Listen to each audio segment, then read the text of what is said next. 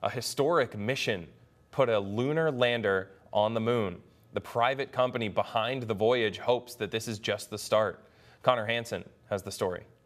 Odysseus has taken the moon. For the first time since the Apollo mission more than 50 years ago, the U.S. is on the moon. But this time it's a private company, Intuitive Machines, behind the mission.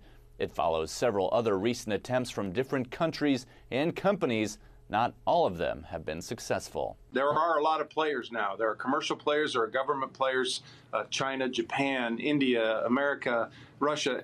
There are a whole lot of people trying to do good things to get humans back to the moon. NASA helped fund the project with $118 million. The Odysseus lunar lander carried 6 NASA experiments.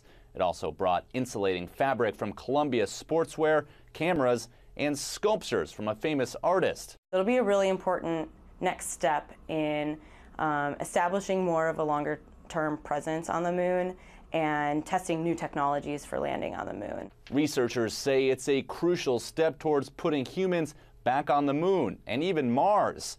Landing on the southern part of the lunar surface, researchers hope Odysseus can find ice crystals that could be turned into water, oxygen, and even fuel. We think that the moon could become a refueling station for astronauts. This is potentially a game changer.